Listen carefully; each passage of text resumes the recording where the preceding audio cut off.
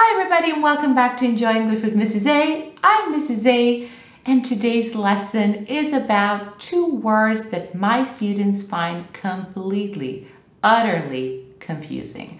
And these words are addictive and addicting. And we suffer. Both addictive and addicting are correct. And although many people say addicting is not a word, I'd like to remind everyone that English is a language that is constantly evolving. And contrary to other languages that are not as open or as quick to accept new words or words from very different linguistic backgrounds, English as a language is extremely open to embracing new terminology. An addict is a person who is addicted to something. Well, of course, it can be drugs or alcohol or, I don't know, coffee, but you can also use it figuratively to express something that you really love. For example, I'm addicted to Marvel movies. So this means I really love Marvel movies, superheroes, and all that. I can say, I'm addicted to ice cream. What does this mean? I really, really, really love ice cream.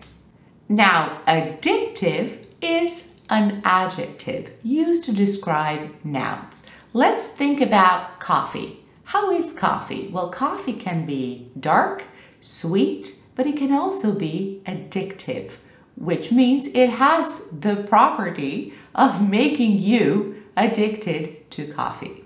All the words that are used to describe nouns, in this case are coffee, are called adjectives. And you'll always use the word addictive as an adjective. Coffee is addictive. Marvel movies are addictive. I am addicted to Marvel movies. A TV show can be addictive if it's really good and you really click with it. A novel can be addictive. So on one hand, we have addictive, adjective, and we have addicting, to be addicting, which started out as a verb. Let me give you some examples in a sentence. Some soft drugs can improve certain medical conditions without addicting the patients. Or, sleeping pills are addicting young adults more than seniors. Now, this is just an example. These sentences are not necessarily correct, but just for you to see addicting in a sentence. So why did this confusion happen in the first place? Why are people using addicting instead of addictive? Well, the answer has been lying under our noses the whole time. Because English is a beautiful language with many adjectives ending in ing. Have a look over here. You have so many examples of adjectives ending in ing: exciting, boring, confusing, inspiring, exciting. All these are adjectives ending in ing, and people have always used them this way. The list of adjectives ending in ing is so long. So why should it be addictive instead of addicting, which for many is the obvious logical choice? And so people started using addicting instead of addictive in articles, novels, in spoken English, until addicting became accepted as the informal version of addictive and even introduced in dictionaries as a proper alternative. What happened to the word addicting is something that makes language experts cringe, while the rest of the population just embraces the version they're more comfortable with.